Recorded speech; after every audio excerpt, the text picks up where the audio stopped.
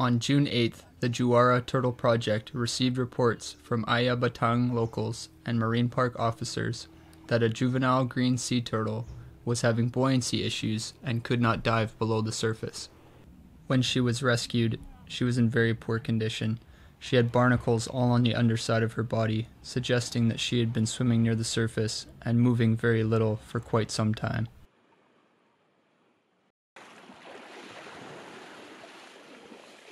Despite the efforts to save her, it was unfortunately too late, and she died later that night.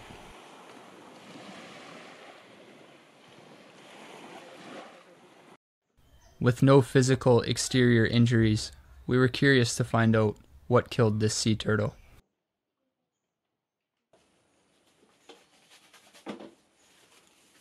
The fat here is become black already. It should be like buttery color. It means like she used the energy from the fat.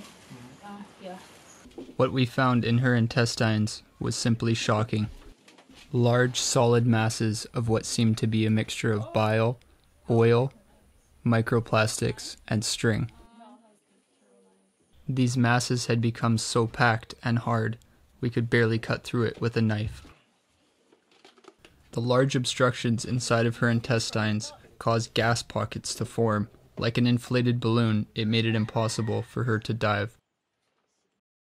A bowl full of microplastics, string, and fishing line was recovered from her stomach.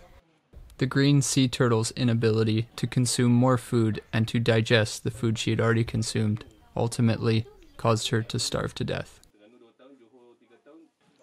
Her shell will be kept to educate and remind people of the impacts that we are having on our oceans.